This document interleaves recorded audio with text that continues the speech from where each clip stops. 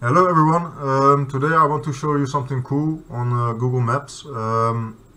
As we all know, Google is not just a search engine, it is actually a massive advertisement company. And the biggest thing that they actually do is they keep track of stuff. And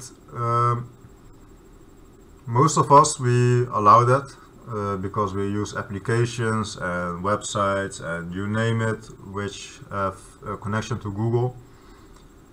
And by doing so, you actually build up a path, a mapping for Google, but also for yourself. So I thought, you know what, let's take a look on what you can share and where you can find it.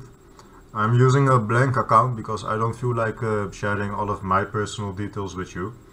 But let's take a look. So the first thing, of course, is on Cyber Warzone we have a lot of information available. You can find it on the website also.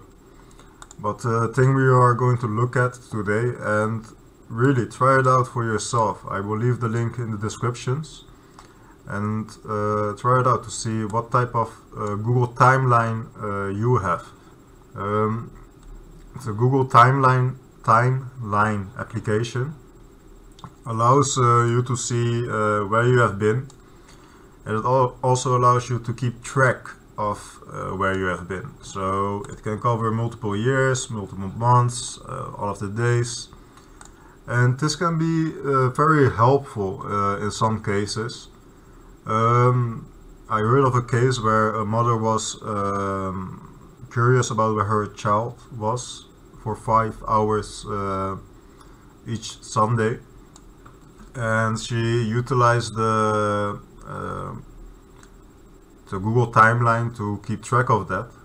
She created a Google account for her child, and the child always had an iPad with them, or a tablet, I mean. And by doing so,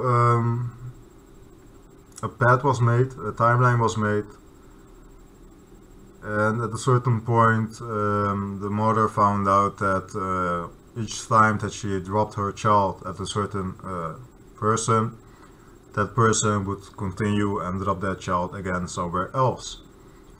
And of course this item has been being dealt with, and it is in the known, so it is not unknown anymore.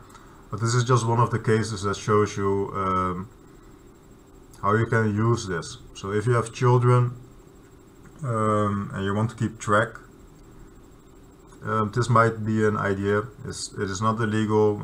I think you are the parent and you are the owner of the account and the devices, and your child is using them, and by using them they agree with your agreements. So yeah, I would recommend you to once in a while take a look here. Another important item, of course, is in terms of privacy. You can turn this off on your system. I will also share some links on how you can do that. But yes, once you log into your Google timeline environment and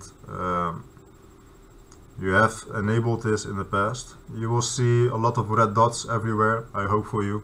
And yeah, that will show you exactly where you have been.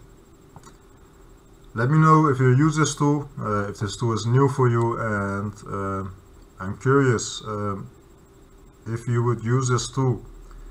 How would you use it? Let me know. Leave a comment and don't forget to subscribe. Cheers.